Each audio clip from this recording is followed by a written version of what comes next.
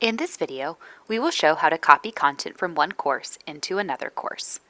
You will want to select the course that you want to copy the content into. Then, you will select Settings on the bottom left-hand side. From here, you will click on Import Course Content on the right-hand side. You will then want to select Copy a Canvas Course from the Content Type drop-down. From here, you can then search for the course you want to copy or select it from the provided drop-down. Then you can either choose to copy all of the content or select specific content. For this video, I am going to show selecting specific content. You can also adjust the events and due dates if you'd like. Once you click Import, you'll see you now have this blue button to select content. From here, you'll see all the content from the original course.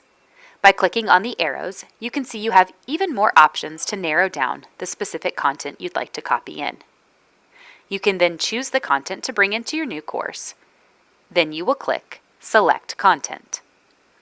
You'll see it is now queued as a progress bar pops up. You may navigate away from this page and the import will continue. Once the progress bar is finished, you will then be able to click through the course and see all of the content has copied over. If you copied any content that had outcomes attached, there is a chance it duplicated these outcomes. It is important before you begin grading to check to see if any of the outcomes were duplicated. You can do so by clicking on the Outcomes link in the course navigation. The top 5 folders are the district-provided domains. Anything outside of these 5 folders will need to be deleted. You can click on an individual outcome or folder and then click Delete. You have now completed the video tutorial on how to import course content.